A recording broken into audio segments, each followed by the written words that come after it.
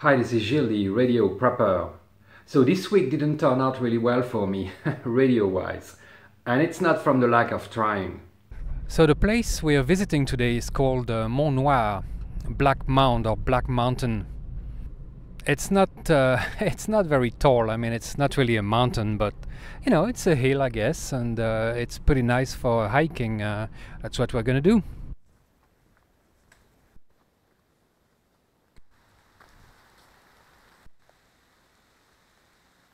And on top of the Mont Noir, we have the house of famous French writer Marguerite Yourcenar, who actually lived in the US. She sure had a nice property. Nothing like a long walk in the rain. Yesterday the propagation was totally out. There was a solar storm that wreaked havoc on the HF bands, and pretty much all the bands were closed. Now, for those who don't know what closed means for a band, it doesn't mean someone closed it. It's just that the propagation, the conditions are not favorable to making contact. And radio waves don't skip. So, of course, contacts are limited to local to regional range. So this is Plan B. Nice little park in Lille. Lots of people though, so I'm not quite sure. I'll try to find a place where I can set up. I just finished teaching my self-defense class, and so I'm just going to take the opportunity here to set up my radio. I hope it's not going to rain again, but I just felt a couple drops. Not a good sign. Today I'm going to be using the Chameleon Hybrid Micro along with the whip and the ground spike. The reason I really like the ground spike is that, well, of course it gives you a good ground, so you have a good electrical connection with the ground, and near the water, like here, it should be a good advantage. I really like this setup because it's so quick to deploy. It is a compromise, a short whip antenna, but you know, it does work pretty well, so, and it's very simple. It is the antenna I take with me every time when I don't have much time and I'm not quite sure which antenna to use. I'm using the 4S tuner simply because it provides me with an indication of my SWR, and it does have a bridge, so I'm not risking damaging my radio. I have 8 AA cells, and I brought you guys my Weber MTR. And I have my Kent key, which is pretty heavy, but it works pretty well.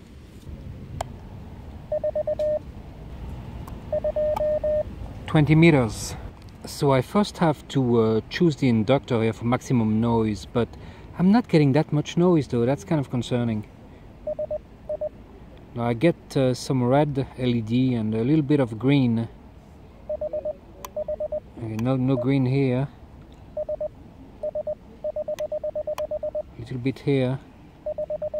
My goal is to minimize the red LED. Okay, now I'm getting more green than red, and that's really what I'm looking for. I found a decent match, not the best, but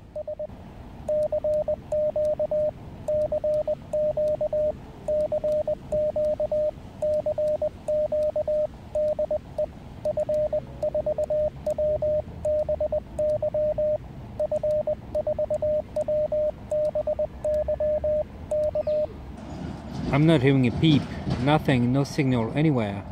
Well, that certainly explains the problem. No propagation, nothing. We have a geomagnetic storm going on. So this is going to be more or less a site update.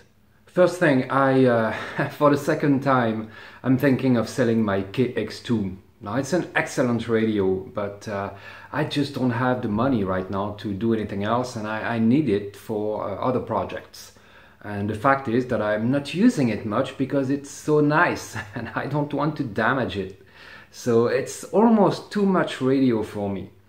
Now, this is going to be towards European buyers because of the VAT, the value added tax. Although they don't add any value, they just add cost. When I received my KX2, I had to write a check for more than $300, 300 euros, so about $340 to the postman Otherwise, he wouldn't give me my packet. So talk about theft. But this is the reason why for someone in the US it would be better to just go to Aircraft and buy one there brand new. Although mine is almost new, I haven't used it much, but I still want to get, you know, at least 700 euros for it. And I'm not going to get that in the US. You can buy one brand new. So if anyone is interested, let me know. Also this month I need to buy some reloading equipment because the shooting season, you know, sport shooting season is going to start again, and that's another one of my hobbies.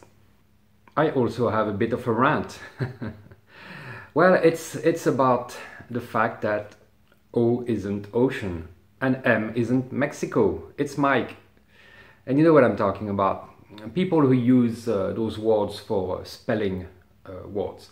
And really, that's very confusing, you know, and I would urge anybody who uses that, who makes up code words that, you know, don't correspond to the international code, to stop doing that. Because, you know, what do I know? If you say Mexico, are you from Mexico? Are you calling from Mexico? Or you just want to say M? I don't know, Florida, same thing, F for Florida. If you're not in Florida, don't use Florida to spell the letter F. Just use the international code. That's what it's for. It's very simple. It's not hard to learn, and it removes confusion, and that's the goal of it. The goal of this code is to remove confusion and make letters easier to recognize. If you use things that you make up, it's not going to help anyone. It doesn't make you sound cool. It makes you sound ignorant. So please don't do it. It's very frustrating for a lot of people. Again, a big thank you to all my Patreon subscribers, because without them I couldn't make those videos, or I would have to make much less, and they would be less interesting because I wouldn't have any gear to try. So please, if you would like to help, that would be awesome. Go check the link at the bottom. Thank you very much. I do have very interesting things coming down the pipe. A radio from the Czech Republic that I'm hoping to get soon. Also, a way to communicate over long distances without using a radio and without being detected. I also want to get the 1 meter elements Land Rover antennas and make a 5 meters, so about, I think it's 17 feet antenna, a quarter wave on 20 meters, which will be a whip antenna. So that will be also pretty cool. I don't know if you guys have seen it also, but Hans Summers has released will release a new kit after his famous QCX, and that's from QRP-Labs, the QRP-Labs company. So Hans designed a multi-band, I think it's 9 or 10 bands transceiver, CW and SSB. That's going to cost only about, presumably, $150. And that's amazing. It's a little bit more than the U-Bit-X, Micro-Bit-X radio, but it has a lot of features. And if you know the QCX, you really want this radio, because the QCX is already a great radio. Draws a little bit too much current for my taste, but it can do a lot of things, even whisper and beacon mode. But the new QSX, and that's the name of it, QSX, is an awesome radio. You will be able to plug in a keyboard directly to the radio and use PSK31 or RTTY straight, you know, without a computer. So that's pretty awesome. And it will be, you know, DSP, so digital signal processing. And it's going to be, I think, a great radio. And I'm certainly going to try to get one as soon as they come out.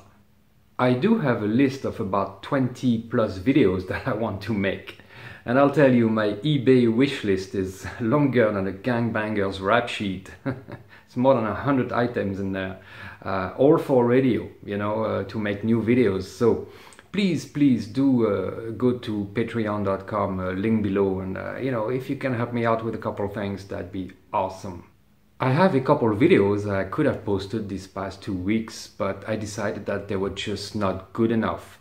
I want to maintain a certain level of quality, good information for you guys, so I decided not to post. Even this one I'm not happy about posting, but I couldn't leave you all in the dark. So stay tuned for some awesome videos coming up. One I forgot to mention will be about crossband repeaters. And the second installment of that will be epic. Now these things take time and efforts, but I'm working on it. Have a good one.